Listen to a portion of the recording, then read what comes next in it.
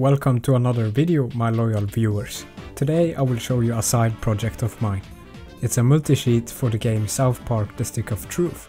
The project is open source and you can download it and play around with, or you can modify the code to your liking.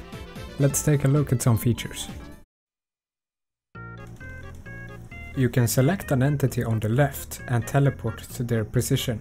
This is great for finding hidden characters. Who? What?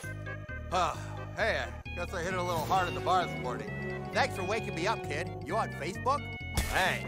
You can also change the health of the entities, which come in handy in fights. The player and buddy gets the color green, and enemies are highlighted in red. This makes it easier to see which ones to change.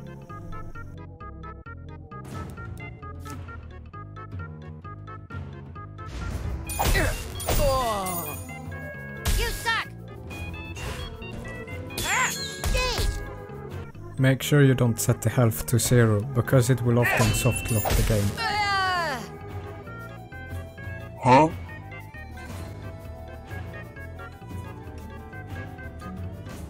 The arrow keys are hooked to teleport the player using the X and Z coordinates.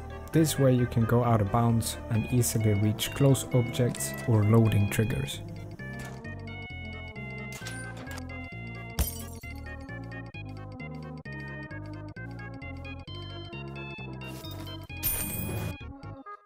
The lower right panel is there to always select the player. This panel gives the options to change health, stamina, money and coordinates easily.